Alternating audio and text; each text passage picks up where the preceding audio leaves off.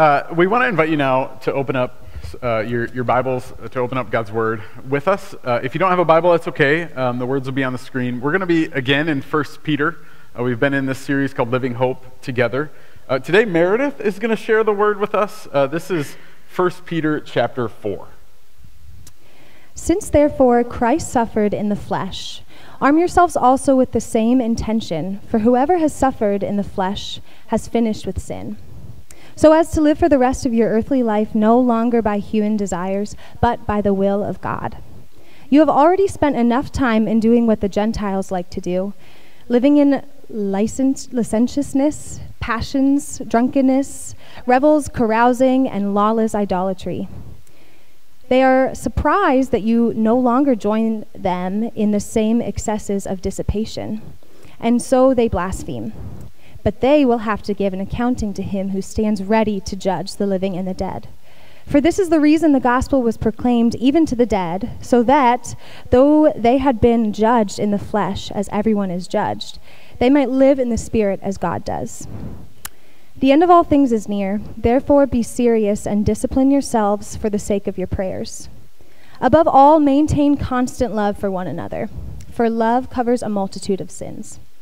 Be hospitable to one another without complaining. Like good stewards of the manifold grace of God, serve one another with whatever gift each of you has received. Whoever speaks must do so as one speaking the very words of God. Whoever serves must do so with the strength that God supplies, so that God may be glorified in all things through Jesus Christ. To him belong the glory and the power forever and ever. Amen. Beloved, do not be surprised at the fiery ordeal that is taking place among you to test you, as though something strange were happening to you. But rejoice insofar as you are sharing Christ's suffering, so that you may also be glad and shout for joy when his glory is revealed. If you are reviled for the name of Christ, you are blessed, because the Spirit of glory, which is the Spirit of God, is resting on you. But let none of you suffer as a murderer, a thief, a criminal, or even as a mischief maker. Yet if any of you suffers as a Christian, do not consider it a disgrace, but glorify God because you bear his name. For the time has come for judgment to begin with the household of God. If it begins with us, what will be the end for those who do not obey the gospel of God? And if it is hard for the righteous to be saved, what will become of the ungodly and the sinners? Therefore, let those suffering in accordance with God's will entrust themselves to a faithful Creator while continuing to do good. This is the word of the Lord. Thanks be to God. Oh, can I have that? Thanks, Meredith. Tried to steal my Bible, though. Gonna need that.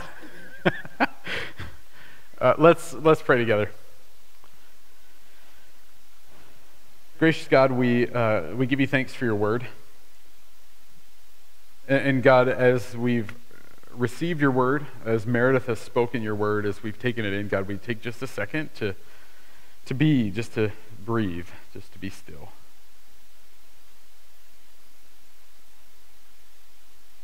God, we come from all sorts of different places, maybe from a stressful place of a busy weekend, and maybe from a restful place of a restful weekend.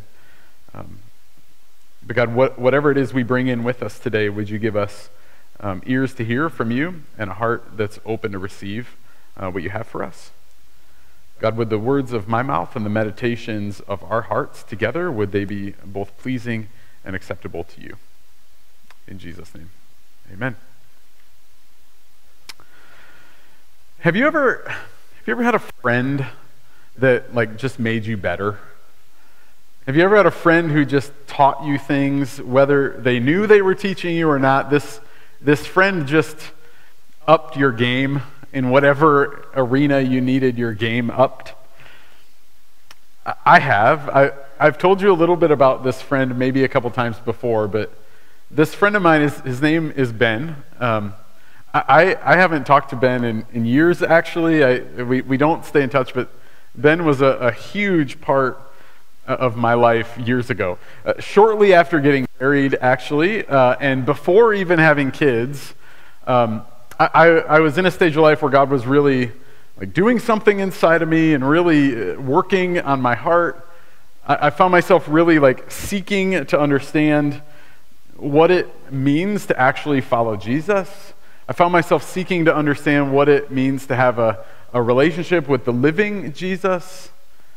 And Ben was just a huge part of this season of my life, a huge part of my growth. He taught me things, whether he knew it or not. He was teaching me all sorts of things.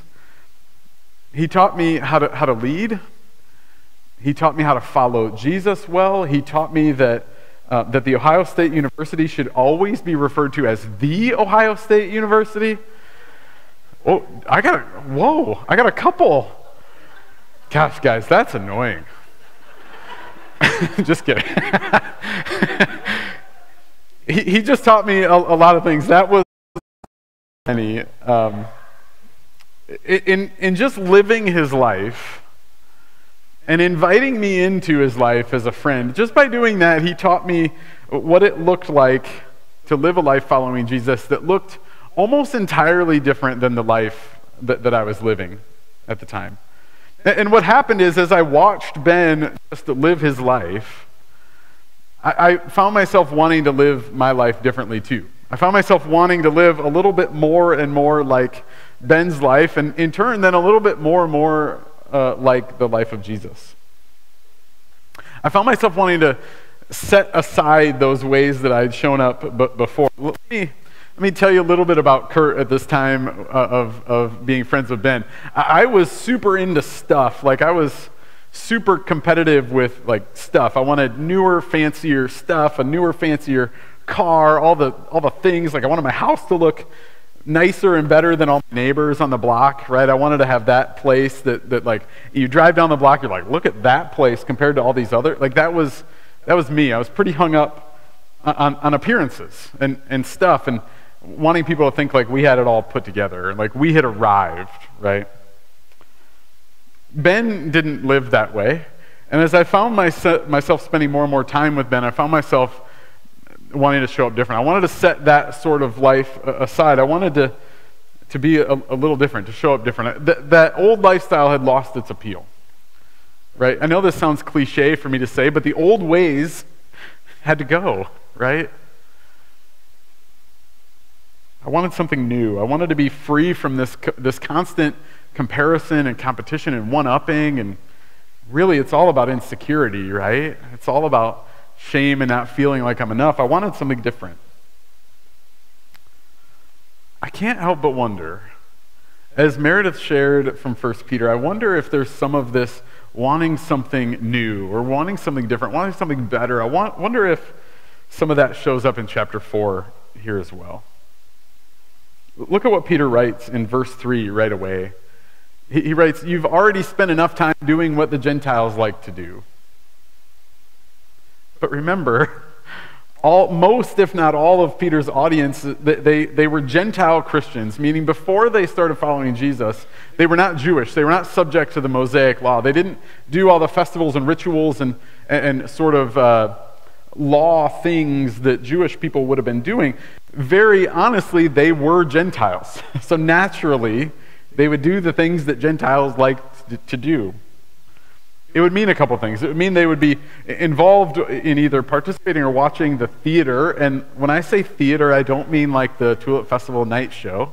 It's not like that. Roman theater, Greek theater, this sort of cultural theater was pretty, what's the word? My mother would say risque, right? Do we know what that word means? The Roman theater would have been pretty risque. They would have been involved in things like chariot races, which would have been pretty sketchy as well. They would have been watching gladiator fights, which we've all seen the movies, right? The movies are pretty spot on. Gladiator fights were gruesome and bloody and gory and violent just for the sake of entertainment. Lastly, it would have meant like pervasive idol worship. There were a vast number of small g gods that these Gentiles, these folks that live in this strange culture that these Christians find themselves in, these people would have spent a ton of time trying to appease and please these small g gods in the hope of prosperity and the hope of good fortune. But Peter then also gives some more things.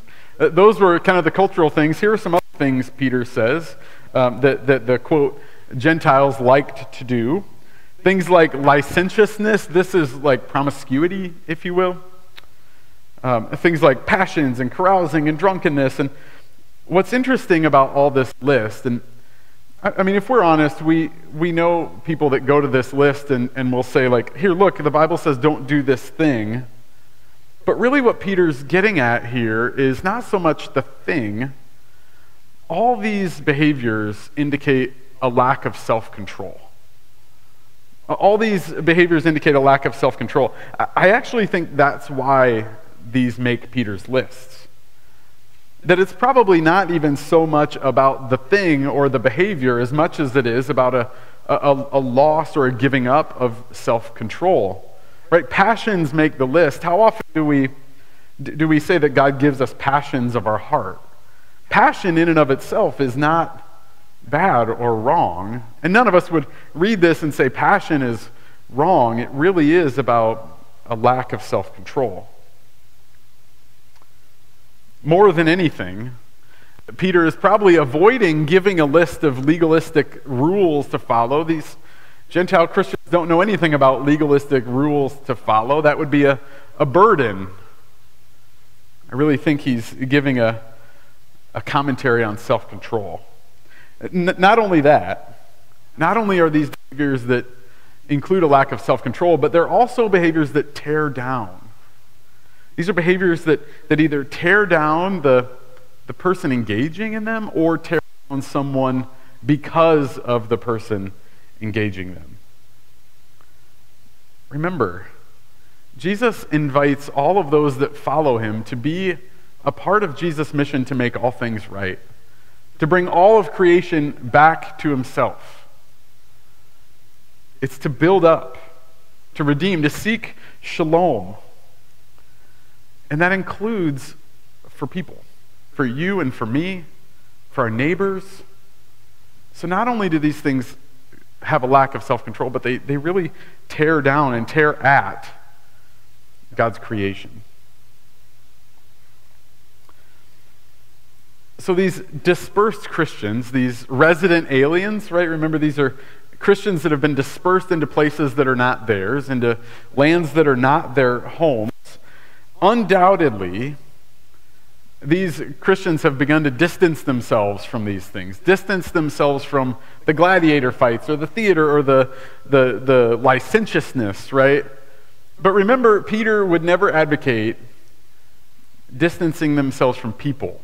Remember, we talk about this third way of Jesus. This third way of Jesus that the early church was seen as being a part of the culture, but not really assimilating to the culture. Right? So Peter's saying you probably distance yourselves from these things, probably not the people, but probably these things. And Peter says, keep doing it. Keep doing that. Keep distancing yourselves from those things. Why? Not out of a fear of punishment, not out of a legalistic sense of if you don't, I'm not going to love you, says God. Keep distancing yourselves from those things because there is a better way. There's a better way. Leave those things behind. You don't need them anymore. Certainly, this would come at a cost, though, right? I want you to imagine something with me. Imagine yourself as a first century Roman Empire citizen, okay?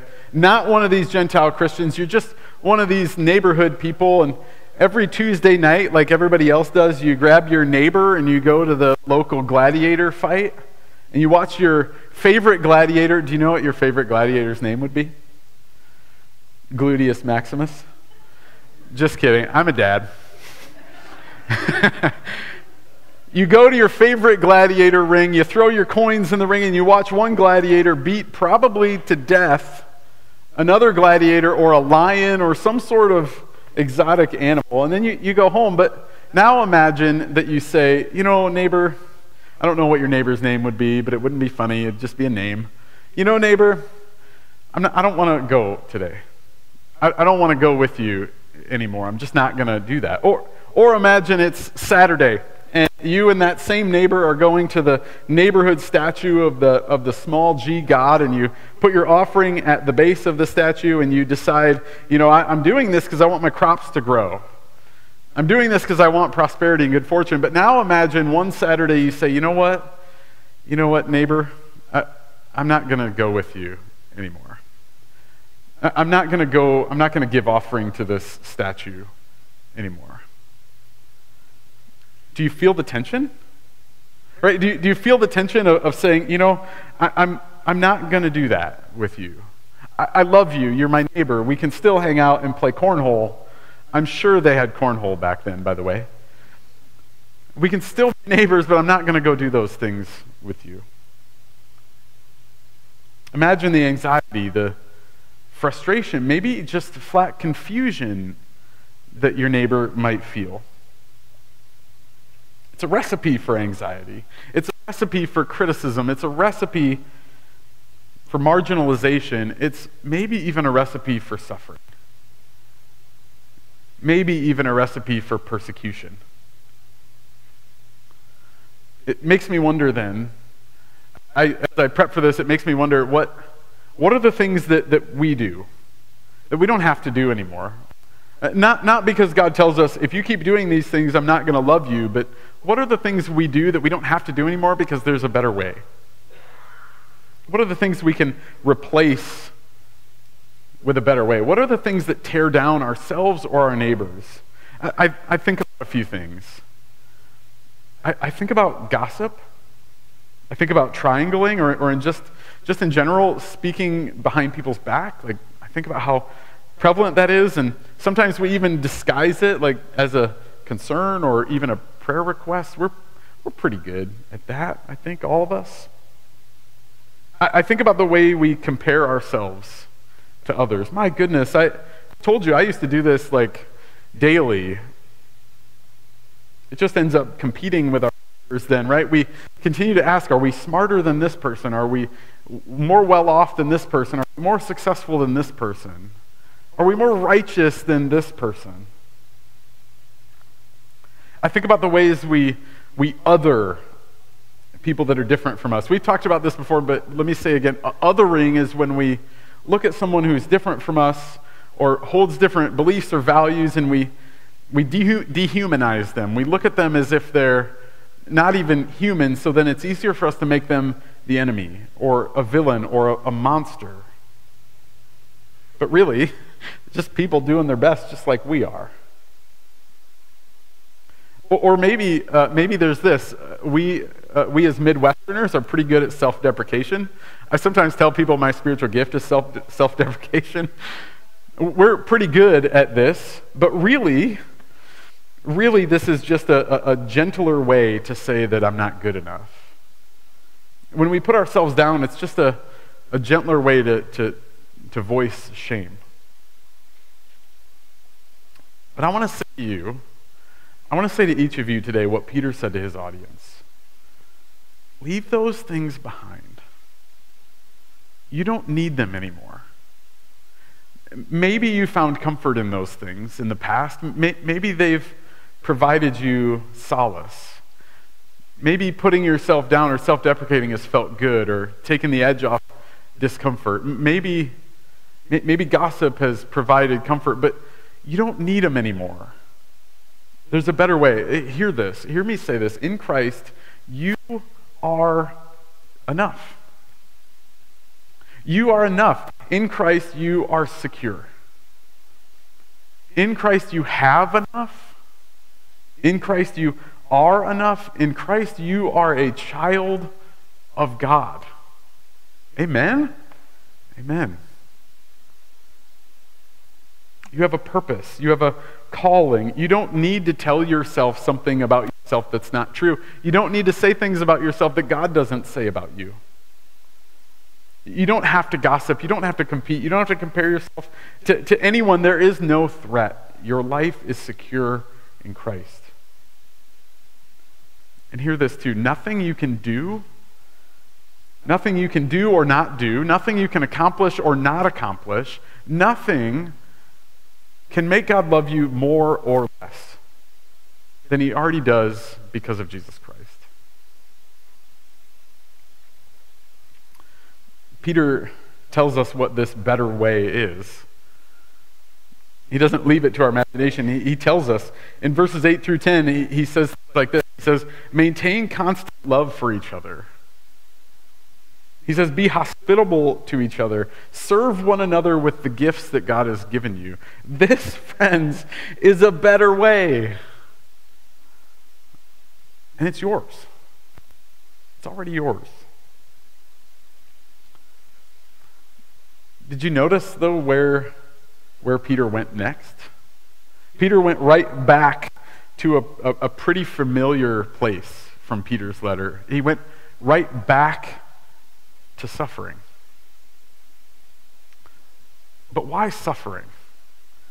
Maybe you found yourself wondering, like, gosh, this feels like a whiplash shift. Why would he go back to suffering? Well, I think it's this, because this other way of being, this way of following Jesus, leaving those things that you don't need anymore, that can tend to bring about suffering.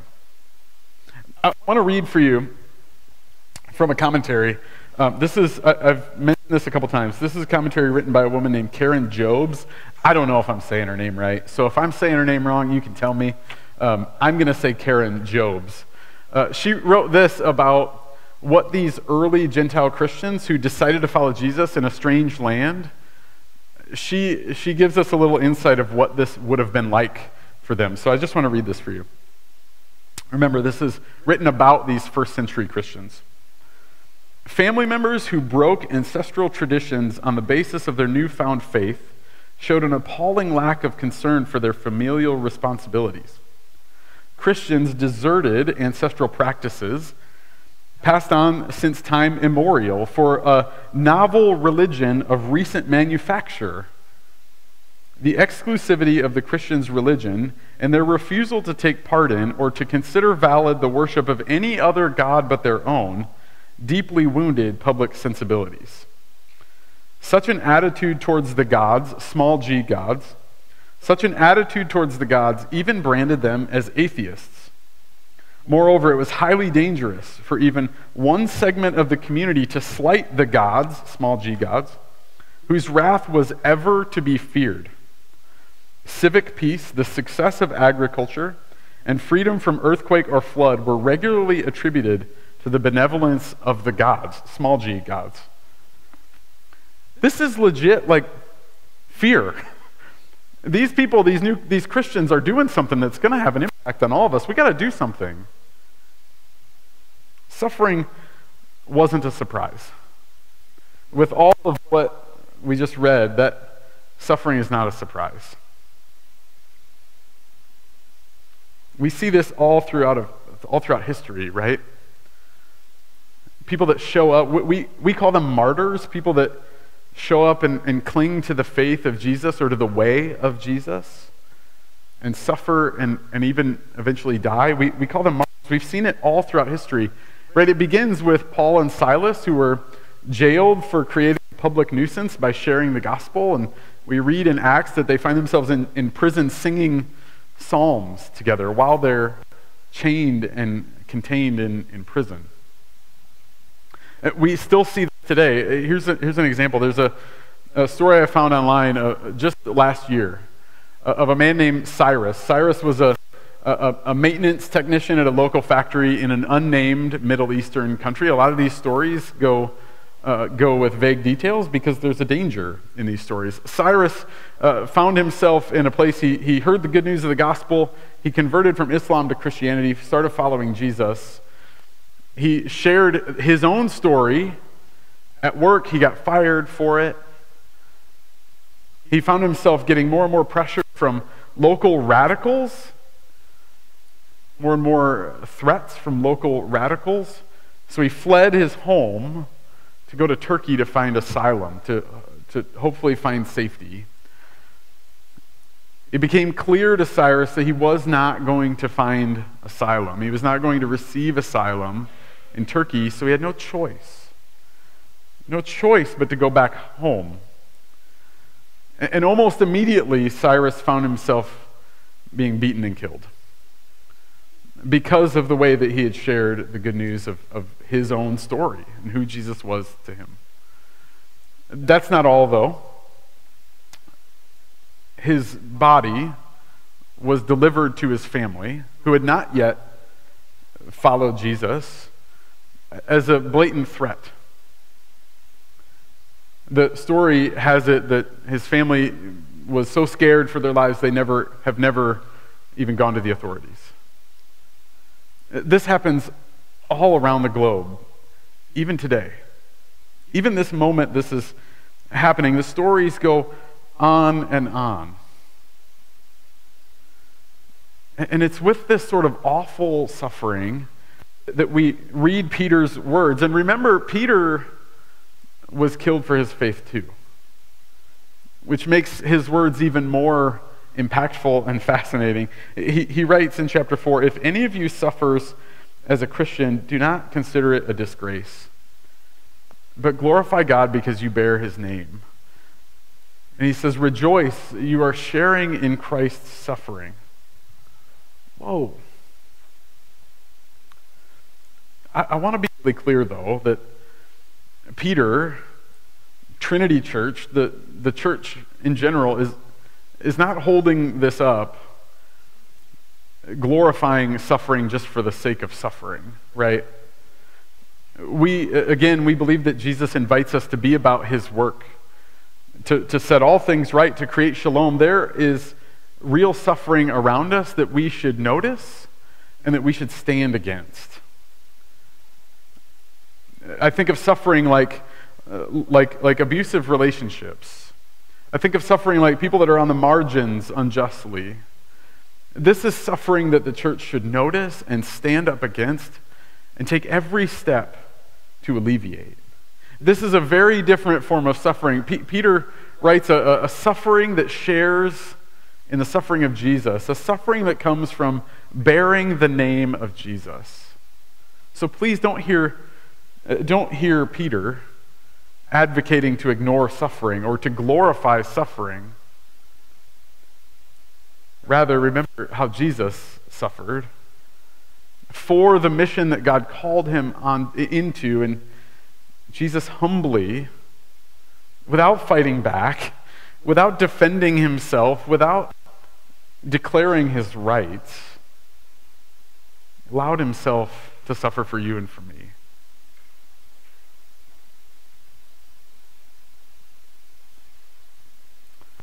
Here's what's true. Here's what I find fascinating about all of this. These stories of martyrs, these stories of suffering in the name of Jesus, for the name of Jesus, these are awful. And their lives and their actions and even their deaths are a witness to God's goodness. They're a testimony to God's goodness. And here's what I mean. Everything we do is a witness to something or testifies to something. If I walked out of here today and walked out the front door and opened up an umbrella, that I would be witnessing and testifying to the fact that I think it's going to rain and I don't want to get wet, right? When we tell our kids, hey, you got to ride your bike with a helmet. You can't ride your bike without a helmet. We are witnessing to the fact that we believe that the risk of injury is high enough to wear a helmet, right? Everything we do and say witnesses and testifies to something, even suffering. Even suffering. It testifies to the fact that we hold on to God's promises. Like this promise, like the promise that Paul writes in Romans 8. If God is for us, who is against us? And that doesn't mean we'll never have hardship. It means that God's promises are true and strong and they hold fast. It testifies to the hope that Jesus promises to set all things right, promises to end all suffering, suffering in the name of Jesus and all other suffering, to put an end to pain, to put an end to tears. It testifies and witnesses to the fact that who we are in Christ is our deepest identity, our most intrinsic identity, the truest self of who we are. That nothing, no suffering, no institution shaking, nothing can take that identity away from us. This sounds pretty staggering. I don't know about you, but these stories of suffering, they sound pretty staggering and daunting, right? So maybe you're asking what I asked this week, like how the heck do we do this? How would we ever find the courage or the strength to follow Jesus and endure suffering?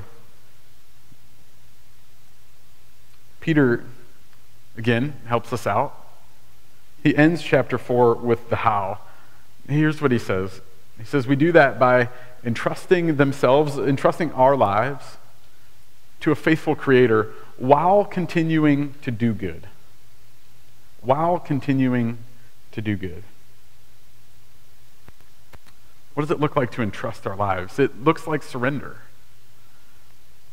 It looks like surrendering control. It looks like surrendering our identity. It looks like surrendering all the things that are at stake when we decide to follow Jesus. I want to tell you something else about Ben, my friend. Ben had a couple rules to live by. He didn't call them rules, but I would call them rules to live by. One of them was that he just flat refused to talk about someone if they weren't in the room, either positively or negatively. He just would refuse. He wouldn't talk about a person at all if they weren't in the room. And I got to tell you, honestly, that's pretty jarring, because I don't know if you've ever tried this, but it's pretty common that we talk about people that aren't in the room. I remember feeling like, Ben, what are we going to talk about? Right? It's pretty jarring if we're honest, but objectively, it was a good practice. Objectively, it was a better way to show up than the alternative. So I tried it years ago. I tried it. I decided that this was something I wanted to take from Ben, whether he was giving it to me on purpose or not. Something that I wanted to try. I'll say it again, it's super hard, and frankly, I don't still do a great job of it. It's just so hard. If you've never tried it, try it. It's so hard. But what's also true is that it causes a lot of anxiety.